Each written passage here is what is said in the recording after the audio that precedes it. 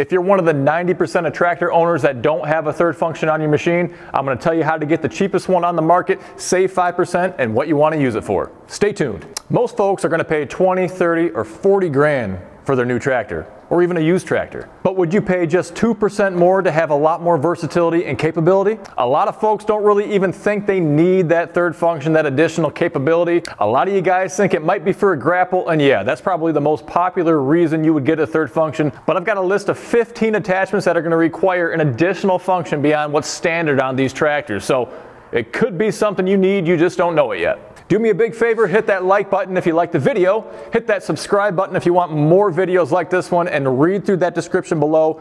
A lot of helpful links down there for tractor owners. Quick recap on what a third function is, or it could be a diverter kit, but it's going to be an extra set of hydraulics. So you already have two sets right here. Two hoses makes one function. So you have one function, two function, you don't have a third on most of your tractors. Look for an extra set of couplers up front.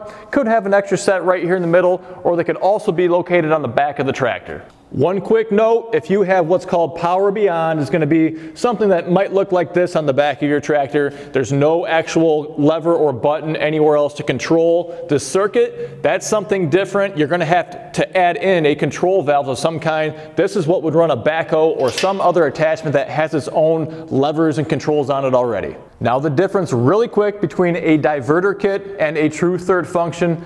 Diverter kits are going to divert the flow. So if your flow is normally going in this direction, you push a button. As long as you're holding that button, in most cases, it'll redirect it through a valve system here over to this additional circuit to perhaps, instead of raise or lower your front end loader or curl or roll a bucket, instead you can reroute it to open and close the jaws of the grapple.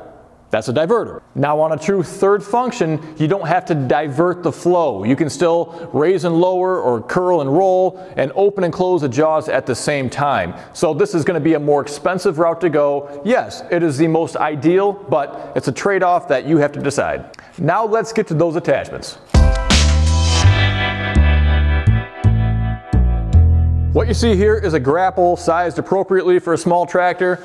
There's a whole video all about the grapples and selecting the right one for you, but this is a very common reason you want to get a third function. See these hoses coming up? They're tied into that diverter kit, that third function capability to be able to open and close this top jaw. If you don't have that third function capability, you can't open and close the jaws of the grapple. You could go the electric grapple route or even get a brush crusher if you want to avoid the cost altogether. Only you can decide that. Now this is not an exhaustive list of attachments that require a third function, so if you know of another one that I haven't mentioned here, leave a comment down below and help us all out.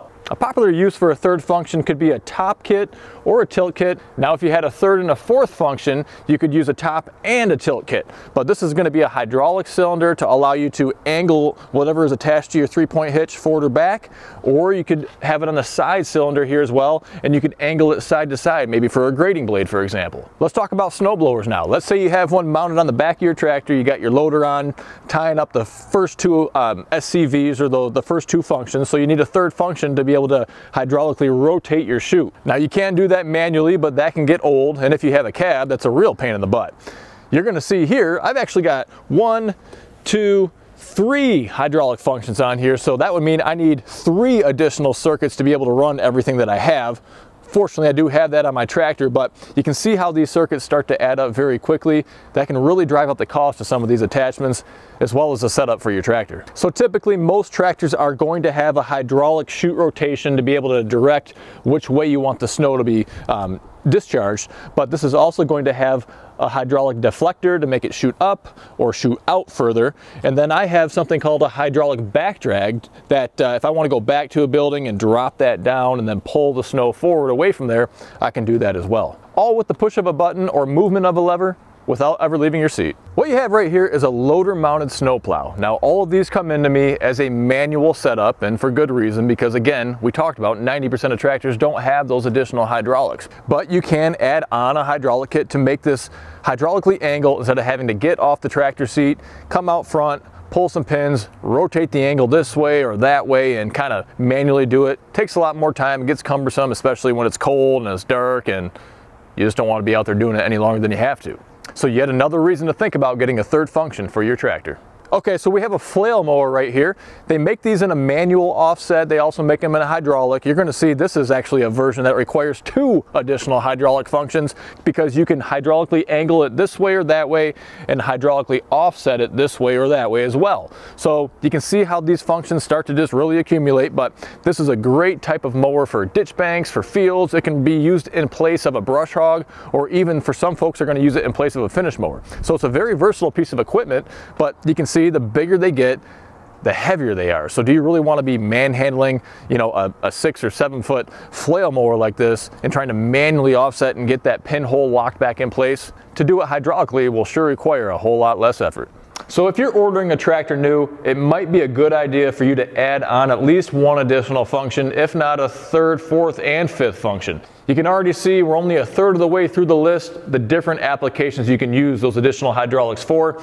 If you have a used tractor, doesn't have the additional hydraulics, Summit Hydraulics is the place to go. You get 5% off with code GWT, a lot of DIY solutions that are gonna save you a lot of money. You can tackle this yourself. So it doesn't matter the brand of your tractor, John Deere, Kubota, Mahindra, Coyote, the list goes on. Hydraulics are hydraulics. You can get a diverter kit, that's typically gonna be the cheapest route. You can get something to run up front, something to the back. You can get a true 3rd function. You can even get something called a hydraulic multiplier, which turns that 1 additional function into 3, 4, 5, or 6 additional functions. So there's a lot of ways to go about it, but I suggest you talk to them because they'll know what you need for your tractor. And again, don't forget code GWT to get 5% off your order. This is called a 4-in-1 bucket. You're gonna see there's a hydraulic cylinder on either end. You got the hoses in the middle. You gotta hook it up to a 3rd function in order to operate it. 4-in-1 buckets are pretty sweet. You can use them like a traditional bucket, like what you see here. You can also open up that bottom and then clamp against things if you want to capture material, almost kind of like a grapple.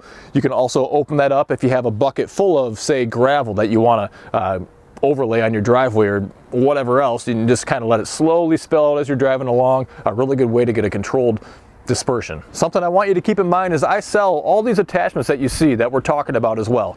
Some of them will be made to order.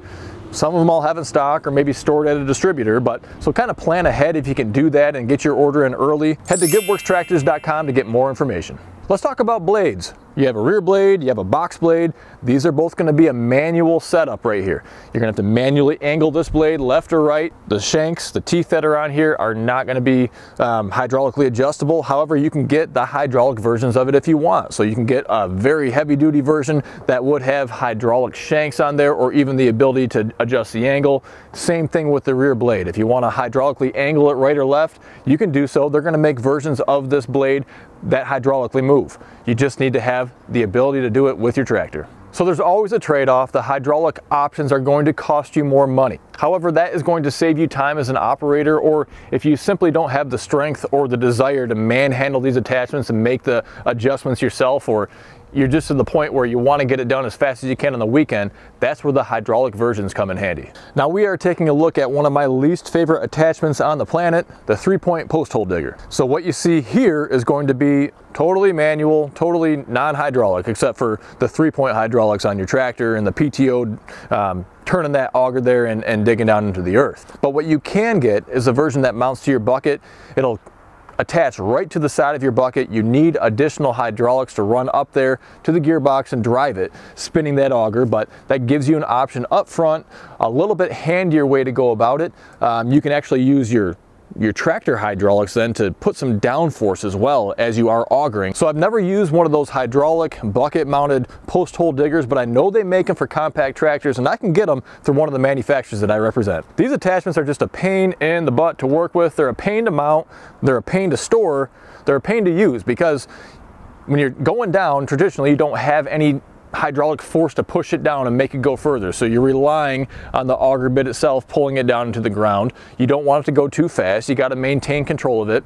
They get stuck a lot as well. So they're just a pain in the butt to use. Anything you can do to make it easier on you is going to be a big win.